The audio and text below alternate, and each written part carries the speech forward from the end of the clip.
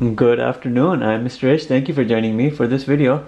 We are doing something beneficial here. We haven't looked at the power series development for the hyperbolic cosine, but we will. The standard series for this function here, we will look at the radius of convergence and the interval of convergence which applies to hyperbolic cosine. Perhaps the most easy way of doing this is if you know the series for this, and we've looked at this in two separate videos. We know it is x plus x cubed over 3 factorial plus x to the 5 over 5 factorial plus x to the 7 over 7 factorial, on and on. And we know, in contrast to the sine and the cosine series, you always have positives here with the hyperbolics for the hyperbolic sine and the hyperbolic cosine. If you do the derivative of this and the derivative of that entire expression, you will develop the series for hyperbolic cosine. This here will become a 1.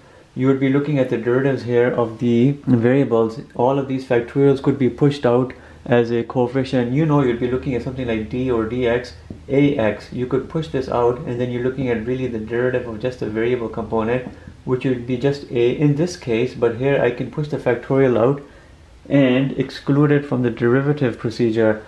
What happens when I do all of that? Well, you end up getting the hyperbolic cosine series, but this is just the informal way, the shortcut way. You would have a 3x squared over 3 factorial. Here you'd have a 5x to the 4 over 5 factorial, and then on and on. You'll have 7x to the 6 over 7 factorial. You'd have to simplify this. When you simplify this, you'll have 3x squared over 3 times 2 factorial. Here you'll have 5x to the 4 divided by 5 times 4 factorial. The remaining numbers, as you know, 7x to the 6 divided by 7 times 6 factorial. These will cancel out. What you end up seeing is you have 1 plus x squared over 2 factorial plus x to the 4 over 4 factorial. The even numbers retain only, the even items with regards to the exponents and the factorials, and now you can see exactly what it would be, and you can extrapolate the rest. That right there is the series for the hyperbolic cosine, but we're using a shortcut here. Derivative of this, and you develop it. Let's show you the formalized way.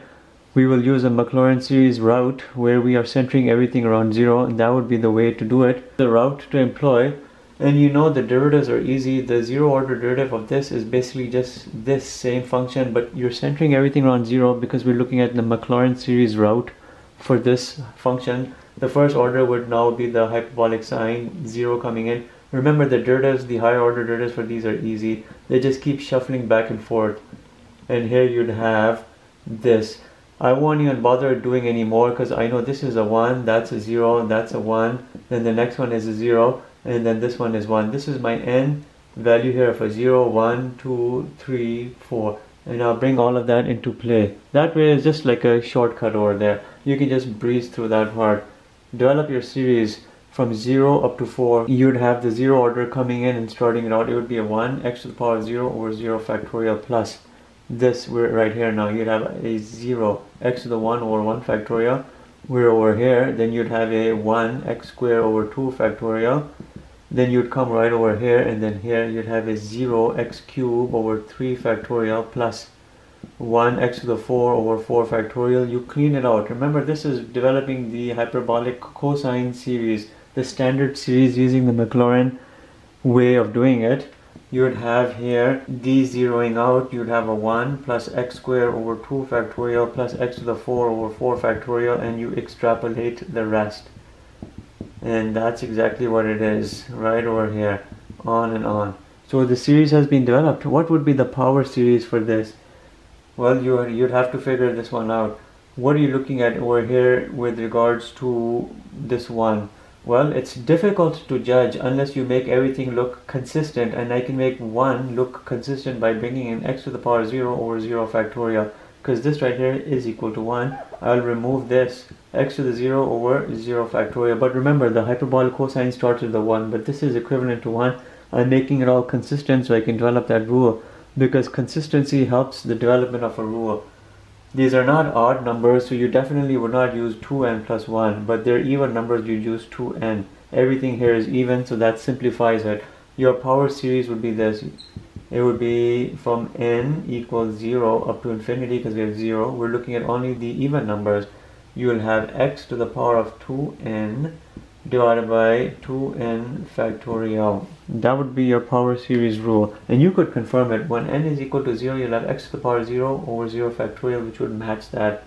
When n is equal to 1, you'd have x to the power of 2 divided by 2 factorial, which matches that. When n is equal to 2, you'll have x to the power of 4 divided by 4 factorial. And lastly, when n is equal to 3, you'll have x to the power 6 and 6 factorial. Here's my n equals 0. Here's my n is equal to 1, 2, and 3. We're good. This series is good.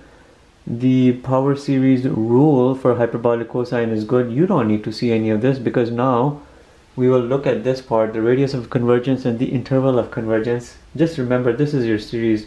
It's exactly like the hyperbolic sine. Everything is positive except all the items are shifted by one item down in terms of their numerical value. Instead of 1s and 3s and 5s, you're seeing 1 less.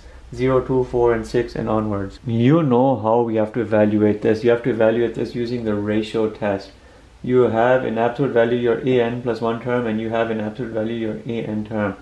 This right here is my an term. Everything you see here with regards to the rule, I'll just keep that as is. X to the power of 2n divided by 2n factorial. My an plus 1 term will be the n plus 1 items coming in places of n. You'll have x to the power of 2n plus 2, because n plus 1 times 2 is 2n plus 2.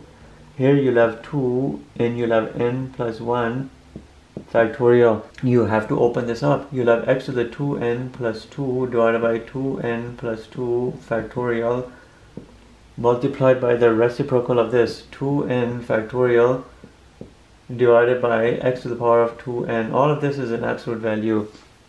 We have to work on that by separating things out algebraically. I have x to the power of 2n times x squared, my laws of exponents.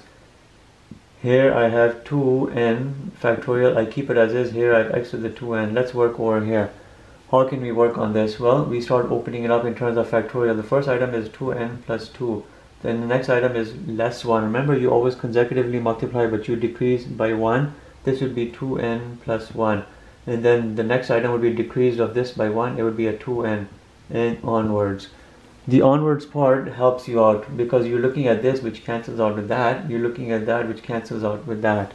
What are we looking at now with regards to limit? Limit as n approaches infinity.